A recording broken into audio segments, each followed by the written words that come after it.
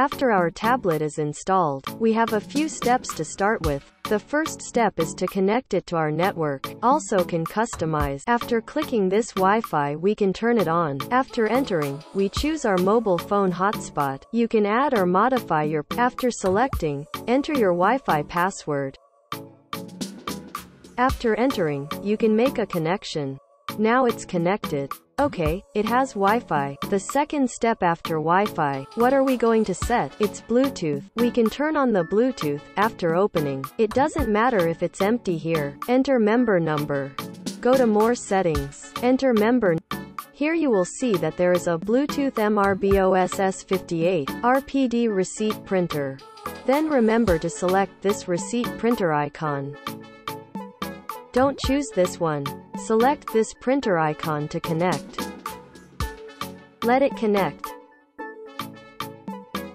Enter a password when OK to connect. The password is 0000. After entering, just press OK. OK, so our Bluetooth printer. The Bluetooth printer is already connected to the tablet. Print via Bluetooth. Besides, there is a very important one is AnyDesk. If you need our customer service assistance, please open this AnyDesk after. Put this number. Tell our customer service staff. Our customer service staff will use your number, provide you with remote services. So this number is very important. In addition, after doing these, it's time to start entering our POS software. That POS software, let's turn it on. When opening for the first time, this might ask us to enter a SaaS ID. If we set it up for you before delivery, no need to set up here. If we haven't set it up for you, then you need to set.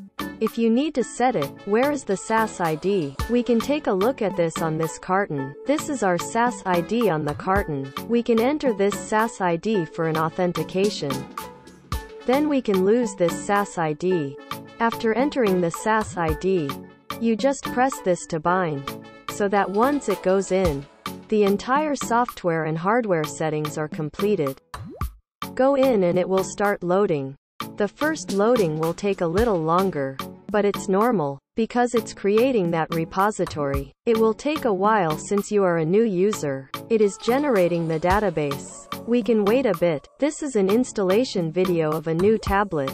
Okay, when we log in. When you log in for the first time, if we see this scene, our system will automatically update. Then if this screen appears, you just need to click to upgrade now. Then if you want to use it right away, you can click next time. Next time you upgrade. That's generally in order to maintain our latest features. With its stability, usually we upgrade immediately. Then this system, it will help us automatically upgrade to the latest version, the best software to use. In this way, it is 100% even if the upgrade is completed. Okay, it needs to be installed when the upgrade is complete, but it doesn't matter, we can just install it directly. Then it will start to install our software. It's installed. After installation, click open directly. It will reopen our software. We just enter our default password, which is 1, 2, 3. After entering 1, 2, 3, we can log in directly. So now we have logged into our software. The first time you go in, there is a reserve fund. We can enter a reserve fund, like 500 coins. So that's what we've got into our cashier software. You can start to set up and check out. Let's take a look. When ordering, just order twice. Let's take a look. That's it. You can check out directly. In this way, the receipt can be printed directly. This is a very simple process of a checkout. Android is very easy to use.